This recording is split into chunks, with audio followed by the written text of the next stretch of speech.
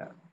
Good Sunday morning. Once again, dear friends, I welcome you all for this small talk on integrative oncology and then facilitating Dr. Ganesh and the whole team, which published the latest paper on how cannabinoids, the Indian extracts, they really work. So that will be the agenda for today. And then we'll have a light-hearted discussion on if you have any issues with the cannabis prescription and all. And also about the upcoming events that is going to happen, right? With the Ayush Expo in Varanasi and Hemp Expo in Mumbai, and also the medical event in Mumbai. And then in May, we'll have an international event on medical cannabis in Delhi.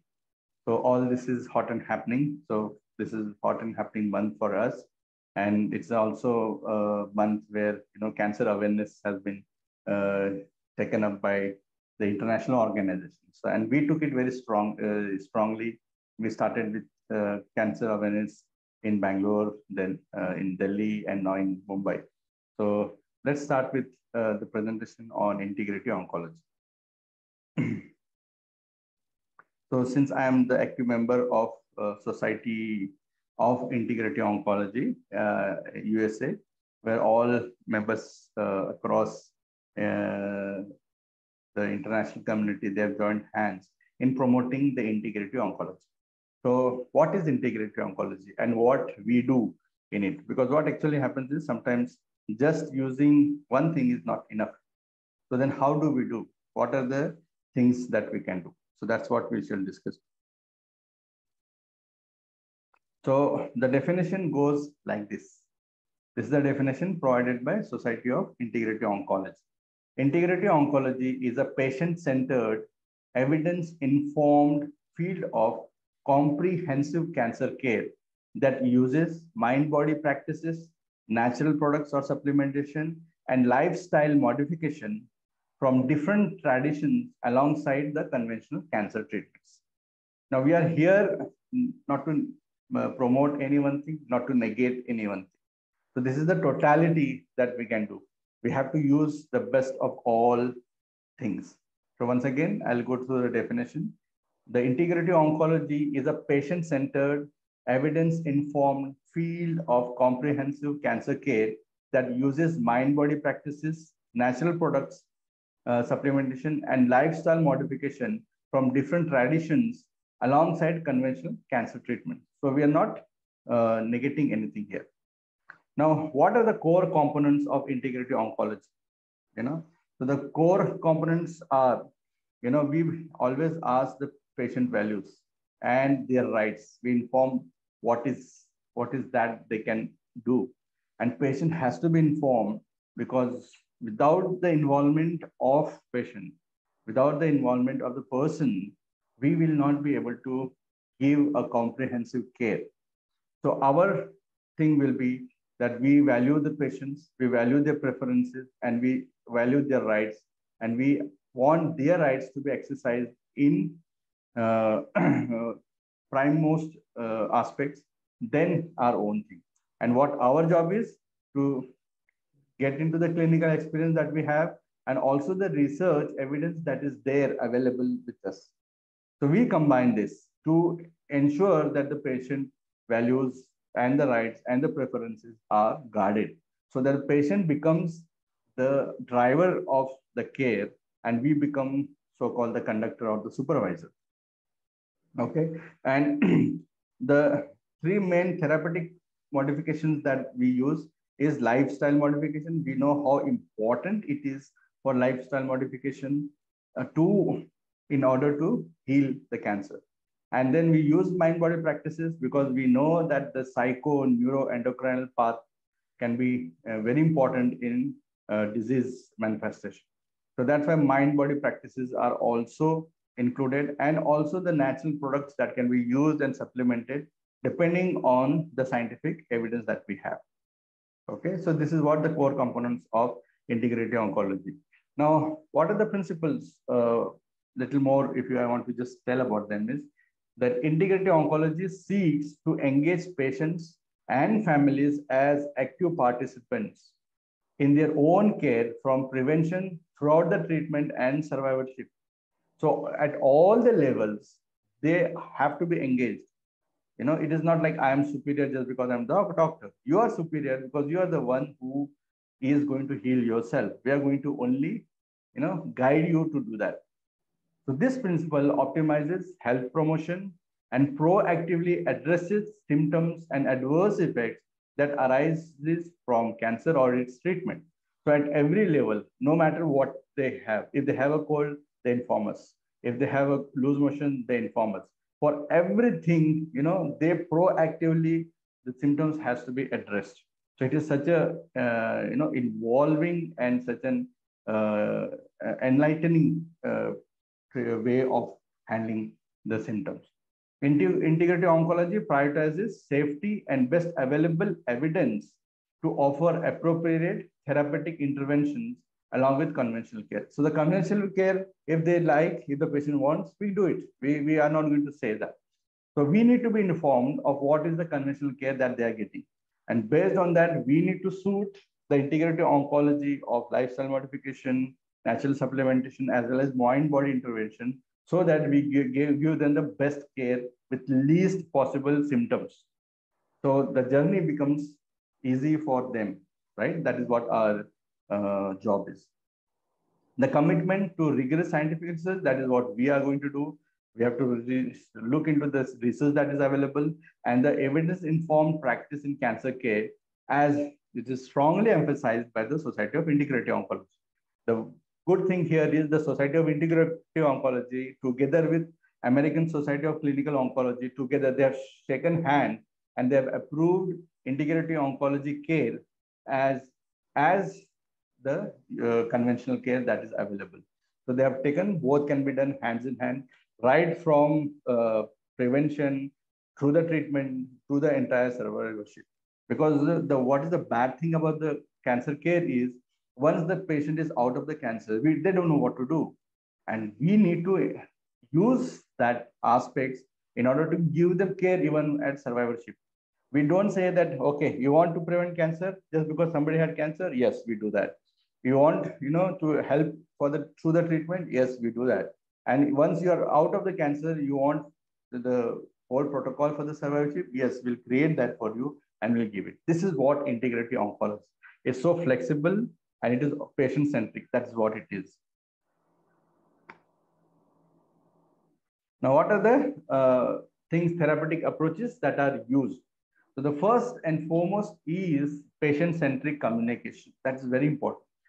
The first consultation requires time and requires for us to go through the reports and form a patient-centric. From the report, you need to find out what are you going to talk to the patient, right? So you need to understand the patient-centric informations or the communications that we have to do. So though I've mentioned usually I always mention that is last, but I always discuss it first. That is because this is very important. Patient-centric communication is important. For that, we need to understand the patient wants a consultation, ask them to send the reports. Go through every report that they have sent. If you are understanding those reports, yes, well and good. If you're not understanding, study them. Ask your seniors, ask what you can ask and find out what is wrong in each report, right? And based on that, you need to form a case taking so that, okay, I'm going to ask this. So that case taking has to be in such a way that should be patient involving. The person should be involved into the communication. And then we give them the evidence-informed practice, whatever the evidence that we can gather from our end. Okay, so like for example, the evidence that curcumin, right? I'm just telling one example is the evidence that the curcumin can have anti-cancer effect in lung cancer. We know it. It can have anti-cancer effect in colorectal cancer. Yes, we know it. So we give that information that this is what we can do. Like for example, if you want to include vitamin B17.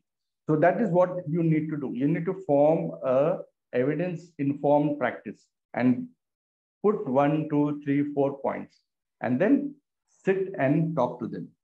And then when they ask, what are you do? So we do what is called as lifestyle modification. In lifestyle modification, there is so much that can be done, as we all know, right?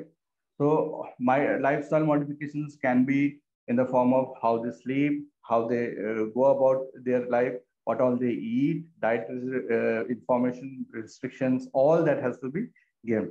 Second is the mind-body intervention, which I will go into more detail. And third is the natural products. Natural products are supplementations that we use so as to not only help them prevent, but also during the treatment and post-treatment. So their natural products should not be used blindly. It has to be used with the informed things. Now, what are the various mind-body interventions that can be done? So there is music therapy, meditation, stress management, yoga. These are all recommended for anxiety, stress reduction. This is the evidence-based practice that is there. Meditation, relaxation, yoga, massage, music therapy can also be recommended for depression and mood disorders. Meditation and yoga are recommended to improve quality of life. Acupressure and acupuncture are recommended for reducing chemotherapy-induced nausea and vomiting. So we do that with other things also. Now, before I go ahead, so I would, I think this is totally unwelcoming and challenging. Doctor is there or she went? Dr. Surya, there she is. Okay. So, a few words about lifestyle modifications that can be done. She's an expert in lifestyle modification.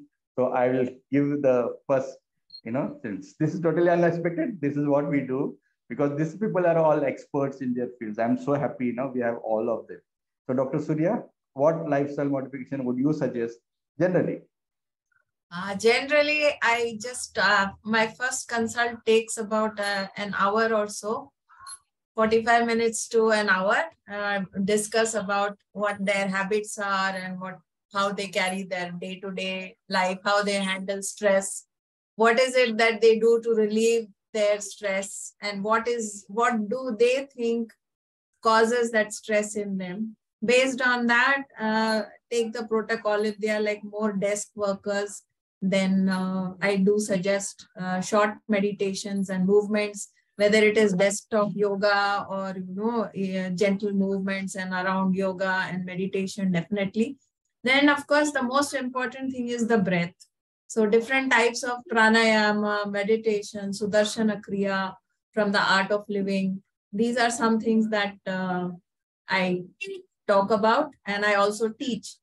So this is how we start. And then if they are progressing even better and they see that good results, we give them a Bij mantra, which we call as the Sahaj Samadhi meditation, and take them slowly into a very deep state of meditation known as, the silence, where they can experience. They are cut off completely from all kinds of stimulants like WhatsApp, laptop, communication with friends and family for a day or a day and a half, and to observe how things are going on. And that gives them a lot of insight into how the mind keeps talking.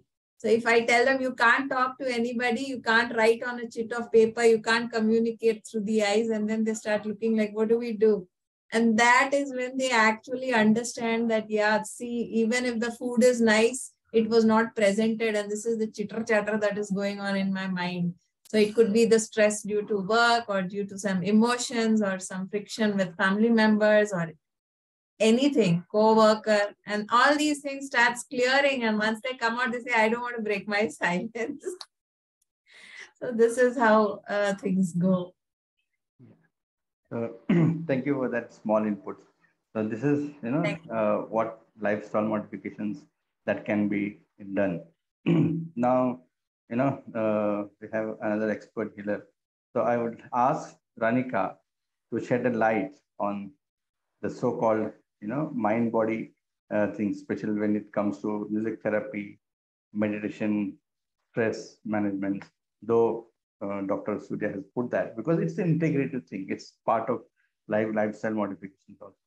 So how do you go about, Ranika? Okay, thank you, Dr. Tahir.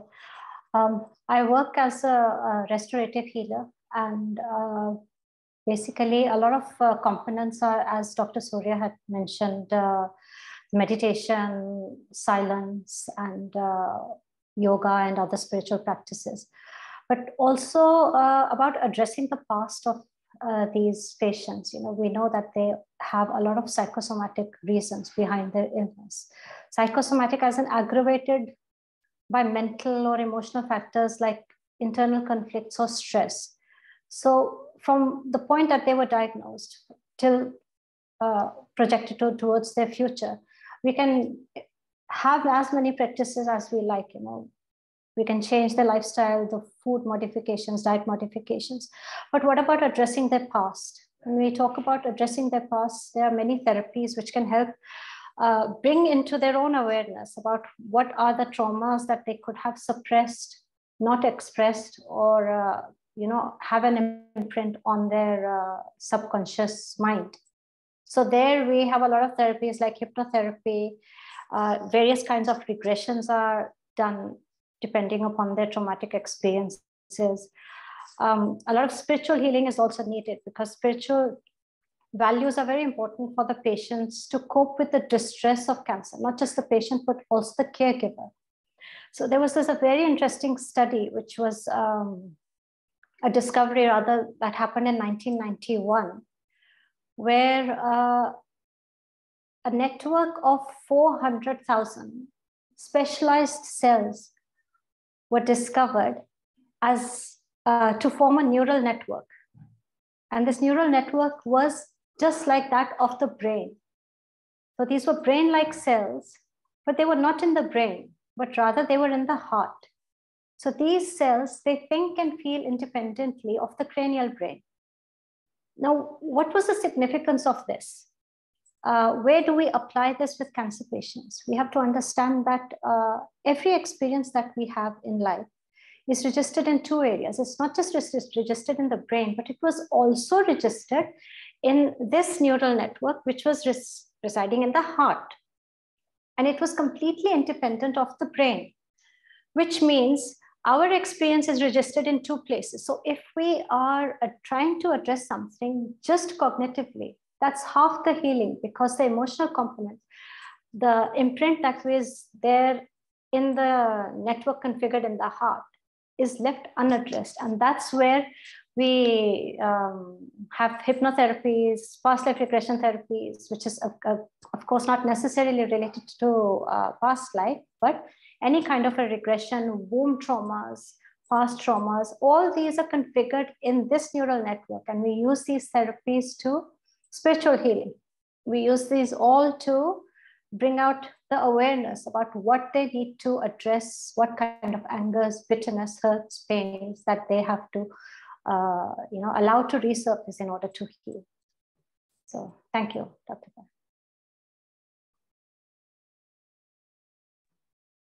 Thank you to remind us that we have at least two brains.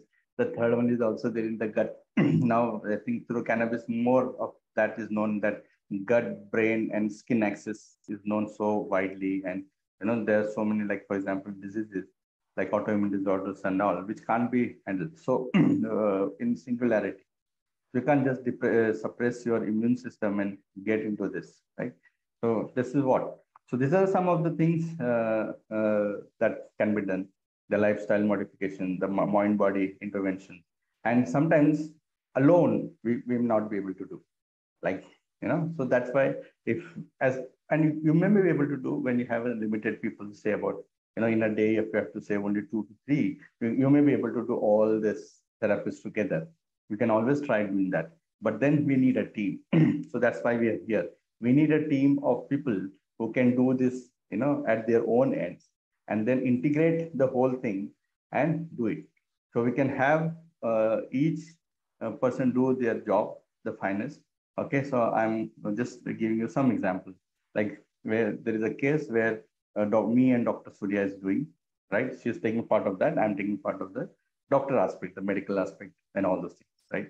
And second thing is, like, we have done cases together, me and Ranika, where she took the aspects of the mind-body things, and I took the aspect of medicine and all. So all these interventions we can do. So I've been experimenting with this. we have other people like on the day, Cancer Day, we released a video with Rachana. She has done a lot of studies, on her end. So we have so many, the Indian people, we have so many people of them who have their own. There are people who had cancer and then later on they became now the cancer warriors, whereby they are helping others because they have used things, the life modification, supplementations, and all, and came out very, positively out of their so-called cancers and all. Yeah. So that's what the other aspect is. So, I would like to hear a few words from Dr. Kavita Mitra Roy. Again, it's a surprise for her. So on the homeopathic aspect, like that is one thing that, we have here. And then I'll ask Dr. Mahesh also to talk a few words on the Ayurvedic aspect, or Dr. Chitranshu. So Dr. Kavita, what is your take? Good afternoon, sir. Good afternoon, everyone. Homeopathy, as people are now getting more and more aware of homeopathy, what homeopathy is all about. Earlier, it wasn't this, like the people were not this aware. Slowly, awareness is increasing that, earlier people thought, these sweet pills only cured some cold coughs and all that. But yes, of course, it does wonders even in cancers. Here, homeopathy is a place where the mind, body, and everything is taken into consideration, and then the medicines are given to the patient, selected basing on all the symptoms that has happened in the past. Like suppose the lifestyle, whatever, if they have had problems with the lifestyle or environment or, whatever. So the causative factor also plays a major role in selecting the medicines for in homeopathy. And we have different kinds of medicines helping in cancers as well as other diseases. But here, since we are talking about the integrative medicine, so obviously we are focusing on cancers. There are different kinds of potencies that can be given, and I prefer giving the LM potencies to the patients because of the success that I get in them. LM potencies help the patients with minimal aggravations and faster cure. So that helps. And of course, yes, sometimes I do help people with the biochemic salts. So that also plays an important role. We have the mother tinctures, which also helps. So this is the way that I can help my patients, and I'm trying my best, as well as incorporating cannabis slowly into the practice.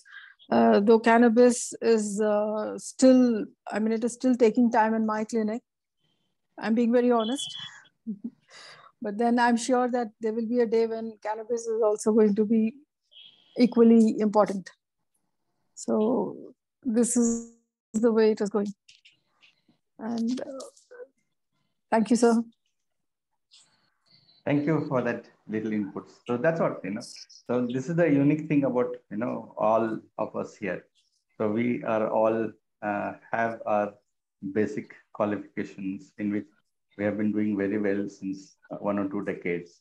And then we are incorporating medical cannabis so that we can help our symptoms, our patients with the management of symptoms. Yes. So, this is very nice. And each of this branch in itself is complete to heal. But then we do face some deficiencies. That's why I think it's a time when we can integrate it efficiently and nicely. Okay. So like, for example, India is the land of Ayurveda. And we know that there have been amazing Vaidyas or traditional doctors who have come from the Ayurvedic background, and they have been doing so well for all the diseases. But again, when it comes to cancer, because it is such a multi-pronged and such a multifaceted disease that we need to integrate. So that's why the people from Ayush also, they need to learn a little bit about cancer.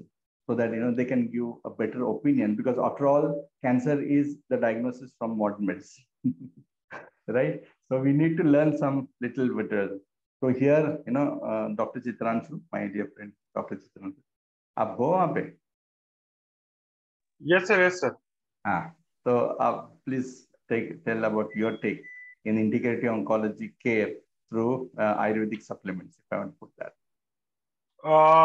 Sir, what I have seen is, like Ranika ma'am was mentioning, there are 4,000 different types of neurons present on the heart.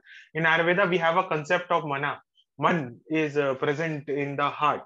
So we can correlate that for a body to be healthy, it is not only the body, but also the man part should be healthy of a person. So like we have a concept in modern medicine that every disorder is a psychosomatic disorder. For the psychology part, we have one, and for the bodily part, we have the body. So somatic part, we have the body. So a person to be healthy, he should be psychosomatically healthy. Firstly, secondly, many of the things plays a very important role, like diet plays a very important role, because in Ayurveda we have three Upastambha of Ayurveda: Ahar, Nidra, and Brahmacharya. So means Ahar means food is very important. So one should concentrate not only on the medicine but also on the food aspect of person. Secondly, the sleep cycle should be maintained, and thirdly, the Brahmacharya, the specific things or the specific work one should do while going for a disease, going against a disease, or while going to work on the body and get healthy. So we have to work on Ahar, Nidra, and Brahmacharya. Yeah. Also, we have a concept of like we have to, for against the cancer, we have a concept like we have to use the medicines played their part. We have to train person psychologically, like giving the mental support to the person. Thirdly, we have to work on the routine way, how he should work, he should not work, what he should do, what he should not do. That is a very major part also. And yeah, I think in the present scenario, we can't say that only one pathy is enough to treat a very big disease like cancer. So we have to collaborate different portions, the good portions of every pathy. We have to take that it up, and we have to work on that using the good part of all the pathy, because every pathy has only one aim, that is for the betterment of the patient. So we have to use good part from every pathy, use that part, and get an integrated approach toward the patient. Like in Ayurveda, if we have curcumin on one side, so we also have chemotherapy on the other side. If we have something in homeopathic, we also have something in yoga sciences also. So we have to collectively attack the disease, and we have to get out all the good from it. And the main aim of a doctor of any pathy is just to get his or her patient all right, healthy. So that is the major concept. Thank you. Thank you, Dr. Chitranshu. So, that was so nice. So that makes this whole talk integrated talk. So I thank you all for that. So I think Dr. Ganesh may be busy. So, that's what I want to tell you, that we take this as a bold step in the Indian scenario. I think the paper has been shared in the group, right? International Journal of Phytomedicine. So, because such things have never been published from the Indian side into the international journal. So this was like the title, as you have already gone through, right? The phytohistory of Vijaya extracts for its potential phytocomponents. So when we don't know what are the components, then how can we go ahead? So I think this was the first of the three papers as he communicated with me. So I'm proud, and I feel now it is a time to celebrate for the Indian aspect of cannabinoids, the Indian chapter of cannabinoids, that he took an initiative and published this paper.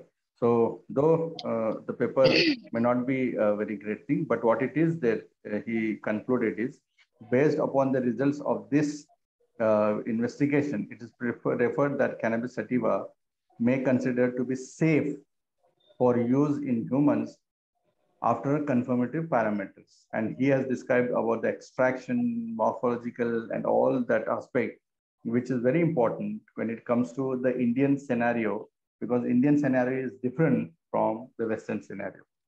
So I think I congratulate once again Dr. Ganesh and the entire team, and also the Endogenix who sponsored this study, and many more studies will come. And I think, in future, we'll have studies from our own people in the group whom we know. So this is what is amazing about the most hot and happy. So I thank you all, and I will close the recording so that we can